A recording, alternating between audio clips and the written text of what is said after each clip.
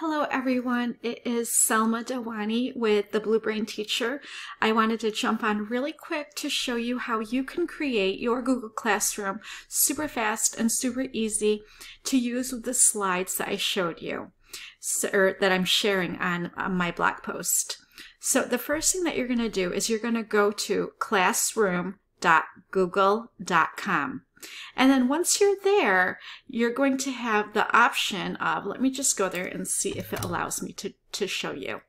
Once you're there, there is this plus, and in the upper right hand corner, you're going to click it and you're going to create class. And once you have read everything, make sure that you agree to the terms of use, and then you create your class name here. Now, I've already done it. I've created a test class to share with you. So once you do that, in order to use the slides with your students, it's super easy, and that's what I wanted to show you. So here in the top left-hand corner, you're going to get a class code. And this is how how students or parents are going to join your Google Classroom. So this is very important to share with your parents. And then they will have access to this class.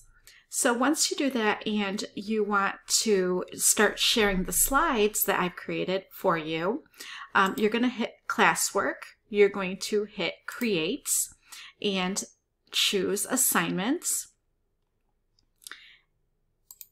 And then you have the option of giving it a title, and I'm going to call this day 6. But you would do each day that you have. So you'd start with day 1 or day 6, and you can do this however you want. And then if you want to write instructions, you can. Since this is for kindergarten, I wouldn't grade it, so I would do ungraded, and I would have no. If you want to make a due date, you can, but I'd suggest in this time to just ignore that, and I wouldn't put a topic, and I wouldn't use a rubric.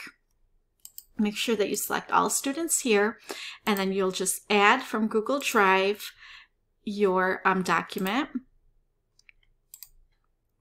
And then here you would choose all your students. You would make a copy for each student. That way they're all working on their own copy. Now this makes it more difficult for you if you want to go in, because you're going to have to go into each student's slide to see their work after. But this makes it super easy for them. They're going to go in, they're going to work in on their own slide. The only time-intensive thing for you is once they click that they're done with it, that you would go in and you would look at their work that way. So this is going to work whether they're using a computer, a tablet, or an iPhone, as long as they have the Google Slides app on their phone. And I think it's going to be a great way to keep a connection with your students while they're at home during this time. And if you want to use this in conjunction with Seesaw, it works together very well. So I think that's it for now. That's all I have to tell you for now. But if you have any questions, go ahead and message me. My email is thebluebrainteacher@gmail.com.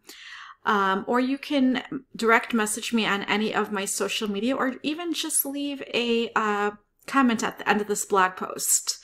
I want to thank you all for everything that you're doing to keep it together during this tough time. And believe me, I appreciate you all so much. We need educators like you in our schools, so I'm really happy to be helping you during this time.